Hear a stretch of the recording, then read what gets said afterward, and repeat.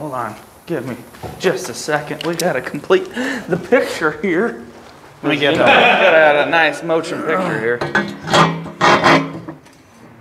Welcome back to JJ's Speed Shop. This time we're gonna be working on the 440 and the Roadrunner, trying to get the. Would you stop? No.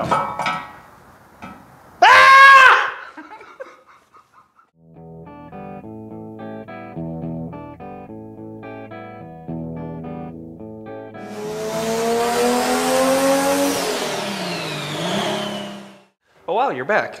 Hello. So we spent the last couple days cleaning this thing out. I took a bunch of diesel, cleaned through it just to make sure there wasn't any loose particles floating around in there. I saw a bunch in the valley pan. And then we took the camshaft out, re-lubed that up, made sure it's still good to go. Everything looks fine. It spins great. So we're just gonna fast forward where it goes and put this all back together. See you in a minute.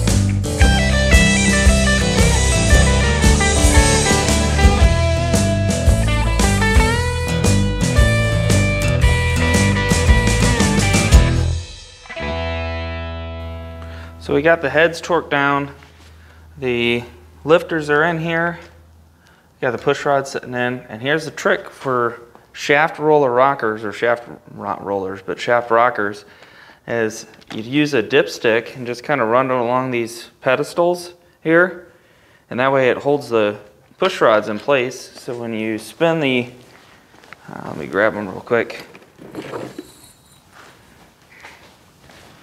When you spin the rockers on, you kind of just roll it over to get them all, oh come on, there we go. Get them out, roll them over, kind of line them up with the holes on the pedestals, and you got, they kind of hold in place. Otherwise, the rockers or the push rods will be way sitting down here. So if you have a little dipstick to hold them in place, that way you can tighten them down and they're all kind of sitting where they're supposed to be. Unless you got 17 hands to hold it all in one place, that's the best way I've found to do it. A little top tip. So it's been a couple days since you last saw it, but it's amazing that Summit's actually starting to sell, or the big box companies are starting to sell stuff for a big block Mopar. But these headers are $250. They're Summit brand. This water pump housing is aluminum from Summit Racing. The harmonic balancers from Summit, the distributors from eBay, but it's finally getting to the point where you can kind of afford to build Mopars, because the other places are starting to sell stuff for cheap. But we also got a run stand. It's set up for a small block Chevy because nobody in the Midwest builds anything but a small block Chevy. But we found this on Facebook Marketplace for a pretty good deal. It's already set up. I'm not entirely sure why they put the control panel back here, because this is the back. That's where the header is. And that's where the other header is. And you know, you're gonna sit back here and then just get with exhaust. That's probably not your best move. So we'll probably relocate this, but the rest of it looks pretty good. Hey, so we got the driver's side frame rail that we fabricated up. It's in the car. We've got it tacked right now. It's just kind of hanging out right now. We did put a couple spot welds on this one side. Once I welded this to the front and I graphed this in, basically fused it to the front, the existing frame rail. This thing was like, it was a little bit too much that way. It happens with heat and different things. So I put a porta band in here. If you've ever seen the one that Harbor Freight has, it's kind of a ram tool. It has all kinds of attachments with it.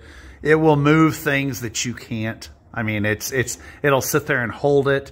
It held it in place. I put a couple tacks in there. Now it's there. And it's straight and it looks a lot better. So this, now we're moving on to this side. This is, yeah, we cut that out. It's bad. We have the piece right here made up. This is the old one here. As you can see, it's pretty rusty. It really wasn't that bad, but as you can see towards the front of the car, or the back of the car, it was pretty rotted. Took some 2x6 tubing we got from Shapiro over in St. Louis. As you're looking at these, you can see there's a little bit of a, you know, whoop, it goes like this. So you put a slice in it, kind of put it on the bench. You can, you know, clamp it down or whatever. Bend it manually till you get the right angle. You know, kind of set it up to it. Say, oh yeah, that looks good. And then this one here, when it goes the other way, you have to pie cut it. You have to put a little angle in it and cut less and then grind out more as you go. That way, when you put it up, you bend it up there. That's not enough. You can grind out more, yeah, a little bit more, and then you can do it dead on. Put a couple tacks on it, weld it in there, you know, grind it flush. And then we took basically sheet metal, about 90 thousandths steel, and put it on top, boxed it in. The factory is a stamped U-shaped with two little ears on it. We just boxed it in, put it up there, put a nice booger weld on top of it, and I will grind that flush. These wonderful flap wheels we bought off of Amazon. It's like 40 of them for 30 bucks. You can't beat that. They're 80 cents a piece. These things are $5 everywhere. Anyway, so grind that. Nice little apex in there. Looks like it was bent, like it's a radius of a bend. And we'll throw it up in there. The next, we have this. Rather than patch that and, I mean, this side's good. Anybody want to explain that to me? How come the right side's beautiful? I mean, really, like, beautiful. No, I mean, no problems. This, rotted out like nothing. It's like, you know, they didn't primer it enough or didn't undercoat it enough. Who knows? Car was from Michigan. I'm going to put those spring relocation kits in there. Mopar Performance used to make them. This is it right here. Direct connection, then Mopar Performance. U.S. Car Tool is who we got these from. These are sexy. Look at them. They're thick. They're well made. The welds are nice. Even tell you L for left, R for right. You know, dummy proof it, guys like me. Comes with everything you need. Instructions are good. Then we can move inboard the frame rail, or the, what the heck are they called? Seriously, I haven't been drinking tonight. Leaf springs. Move them inboard. You can put some fatties under there if you want to. You're kind of limited to the size of your wheelhouse, but still, you know, it's good. Get those installed, get it on the ground, and then we will go to the Badness 440. John Michael and I built this engine when he was in high school for his Charger, and it's a standard bore. We bought the last forged pistons we could find anywhere. I honestly, I think we bought the last Speed Pro forged pistons that was available for standard, because a lot of these things, of course, they're, you know, they're bored out. Some of them were bored out from the factory, just, you know, a little bit here and there. Look at this. We have a 240 Nissan just sitting here with a 6-liter hanging out in it. This is Dougie's little drift car. It's got the angle kit on it already. Got the 6-liter LS. It's going to go in it. Rear-wheel drive Japanese car with a big American V8. How cool is that? This thing is going to smoke the tires all day long. We do everything here. All right, so I know you guys hear this from a lot of people. It's kind of goofy on YouTube and whatever. Subscribe and like. You could say that, but it's, if you guys could help us out, put us on the map at least. You know, the car on the lift behind me, we would have scrapped this thing 20 years ago. No problem. I wouldn't even thought twice about it. We just scrapped it, parted it out. But these cars are gone now. See, look, how pretty is that thing? It's just so cool. We can't get them made anymore. They're gone. These cars are going away. And if you know, AMD and all those companies make everything for this car, you put it together. Even, you know, it doesn't have to be perfect. Let's just try to save them, guys. Get the rust out of it, put the structure back in the car at the very least, and keep them. Get them running, driving. Even if they look like this, I mean, what would you think if you saw that going down the road? You know, rumpy rump, rusty quarters. Do you care if it's got rusty quarters? You're like, holy crap, no, he's driving it. That's a real road runner, he's driving it. So, anyway. Move on to town, yeah. Turn it down. So we've been test fitting this frame rail to go back in, and we're seeing there's still a couple boogers back here from the old one. I think the easiest way that we came up with is just slice it here and maybe slice it there, and just out. Yep, absolutely. Wait, it's still connected here. It's gonna be.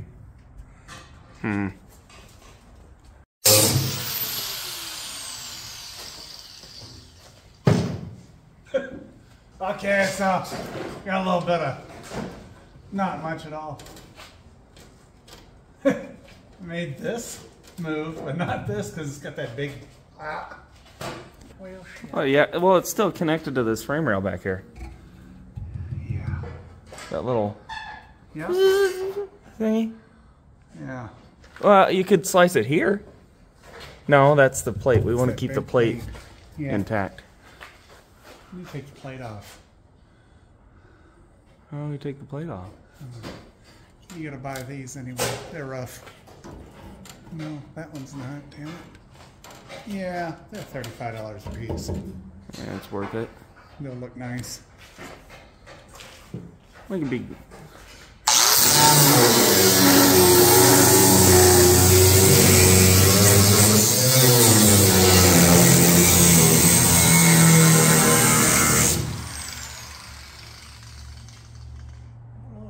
This. Yeah. Can you get it from the inside? Lightning scissors? Yeah. Yeah, I can. Absolutely can.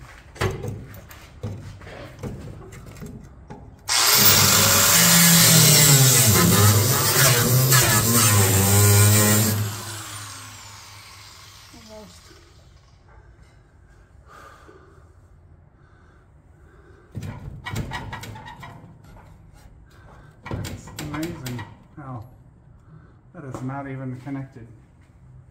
Oh yeah, because they didn't do the weld it to the trunk. A little bit of welding to do once we get this done. Yeah. We'll go from the top and drill some spot welds, connect everything. Yeah, because they did not connect any of this to the trunk pan when they replaced it. They did a bad job there. Cut that off too. Let's go. Hey Doug, what are you doing over here, man? Oh, you know, just having hopes and dreams.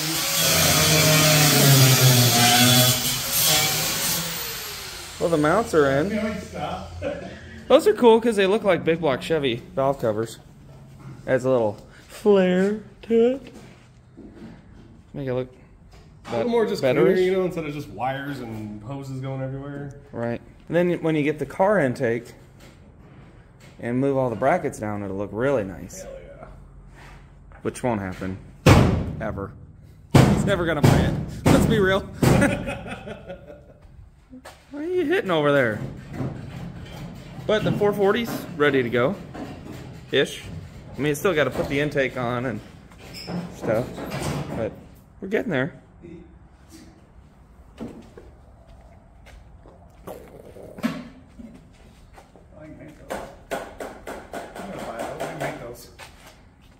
We can make those.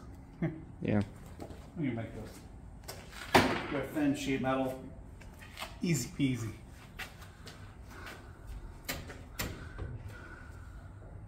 So now what? Spot welds? Maybe. The bane of our existence. Why do we torture ourselves with unibody cars all the time? Because they're cool. That's true. They're fast. They don't have full frames. They're just awesome. They're light and they rust. And they twist. Yeah. Well, there's that.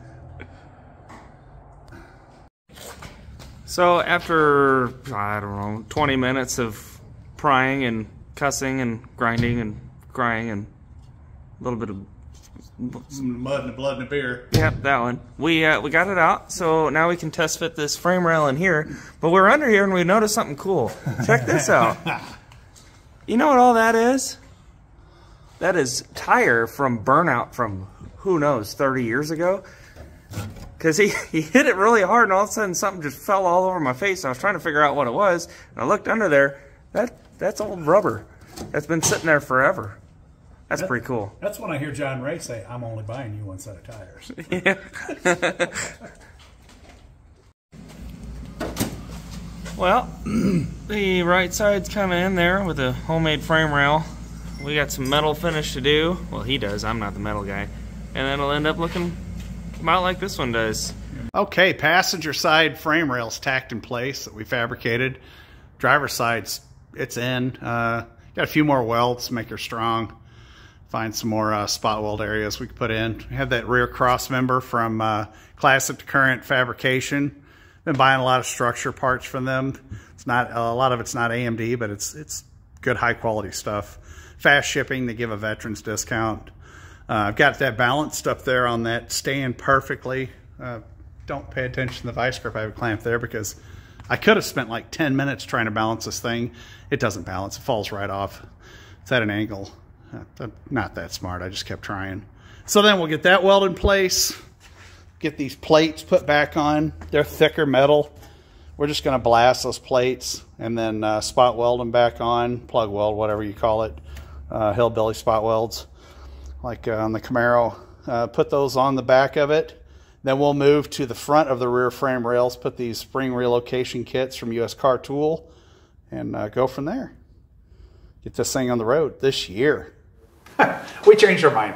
So after a couple blue can beverages, we came up with an idea. I don't know if it's good, but it's going to be fun. So the engine that's in the Barracuda, if you look back the last 3 videos before the Roadrunner one, was we called it the Big Block Barracuda swap. We did a slant 6 to 383, 4-speed, pretty cool car now. But the 383 that we put in that car is a late 1968. So it's a 69 model year, 383, a real HP block. Probably came out of a 69 Roadrunner at some point in its life. So is that a 383 Magnum or a Super Commando? It's a Super Commando if it's Plymouth. Okay, so it's Magnum if it's a Dodge. Yeah. Oh, absolutely. So if we put the 69 383 in the 69 Roadrunner that had a 383 in it, it makes it. See, I'm trying to convince myself here. That's really what's going on. Talking our way through this. Because I really just want to put a 440 in the Barracuda that we built 10 years ago. It's brand new. This is nasty. It's pretty rowdy. It's high compression, flat top, forged pistons, forged crank. It's a huge standard block. Yeah, standard bore. I mean, it's really hard to find. It's a late 70s block, so who really cares about it? But it's still pretty neat. It's a Hughes 3038 BL, I think is what the numbers, HE 3030, whatever. Yep. Pretty rowdy. There's cam specs somewhere on the interwebs. I can't remember them off the top of my head. It's on a 110. It's a Rumpity cam. It's on a 110. I remember that part. But so I think that's what we're going to do. We're going to bring the Barracuda in, pull the engine out, swap everything over to this one, put this on our new run stand that we got used. with, you know, stupid small block Chevy stuff all over it, because nobody in the Midwest really builds anything besides a small block Chevy or an LS, which, yeah. But it's a good start. It has everything but the mounts, so we're good. Yeah, we'll figure that one out. We'll break in the camshaft on that, put it back into the, put this into the Barracuda, put the 383 into the car that it really deserves to be in. Again, trying to convince ourselves. It's been a little bit since we've made a video because we're trying to do a bunch of projects all at once. This winter's going to get pretty weird. So Dougie's building his drift car. It's got a 6-liter LS out of a, what is it, Tahoe? I don't know, 4-wheel drive something. Doug likes to pick the hottest day of the year to do anything, and so we pulled that engine out of a junkyard in California when it was 112 or something. So I'm not really a big fan of that engine, but it's going in there. It's going in there. We're going to try to drift next year. Well, he is going to try to drift, and I'm going to laugh and hold the camera. Look at him. So I think that's our current plan. There's probably going to be 3 or 4 videos coming out in December. I would really like to do burnouts in the Roadrunner before Christmas. Will it happen? I'm not sure. Maybe, possibly. We're gonna add more tire. You know, you saw earlier it had tire in it. You know, or it has tire debris in it. We're gonna add more. So I think that's it. We wish you guys happy holidays coming up. So stay tuned, subscribe, leave a comment if you think this is a good idea or a bad idea. Probably gonna do it anyway, but I'd like to hear your opinion. All right, amen. Later, guys.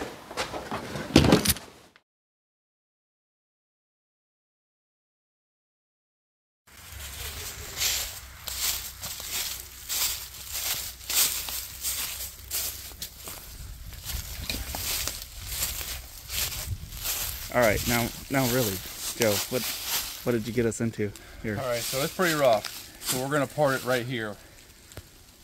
Now, if it was like a 21 or a 23 window, we'd yank the whole thing out just because. But yeah, it's not really too far gone. So this will help save my bus. And it's got a bumper and it's got a seat and a lot of good stuff. So weird stuff you find out in the middle of Murray, Kentucky. Murray, Kentucky. Joe, $100 could be yours, right?